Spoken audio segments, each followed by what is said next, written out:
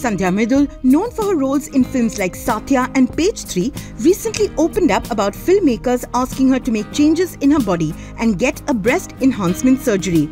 In an interview with a news portal, the actress said, "I was like, I'm not changing my body for you. Tomorrow you will come and say change your nose. I won't do it. Someone told me, Aapke to breast hi nahi hai, sorry." Sandhya further revealed that for a few films she opted for a breast pad. She said, "For Page 3, I wore breast pads. For some scenes, I did it. Here, I said it. There are characters like in Ragini MMS where I only suggested she should wear breast pads. Because that is the character. But you cannot tell me to get a boob job." For more news and updates, stay tuned to ETimes.